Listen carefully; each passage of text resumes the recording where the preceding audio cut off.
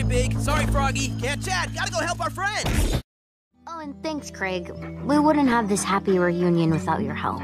Oh, don't lean out of the tram. Oh! I was raised by my little Mexican grandma, so I had zero supervision. I had no supervision at all. Whoa! Thanks, Mr. Wayne. My name's Richard Grayson, but all the kids at the orphanage call me Dick. Weed. That can get me in a lot of trouble.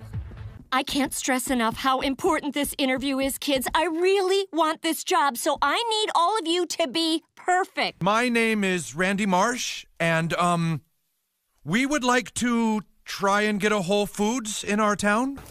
So, as I crashed into the cold, dark water of the Pacific, I realized a few things.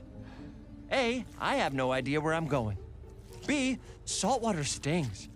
C, I shouldn't even be on this planet right now, but I am. Why? Because you shot me. That should do it.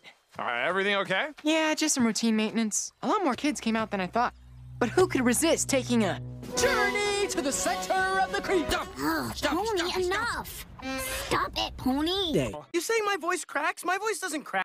I made eggs and pancakes, sausage. That is if some big fat greedy slob hasn't eaten it already. Bowser is coming. Together, we are going to stop that monster.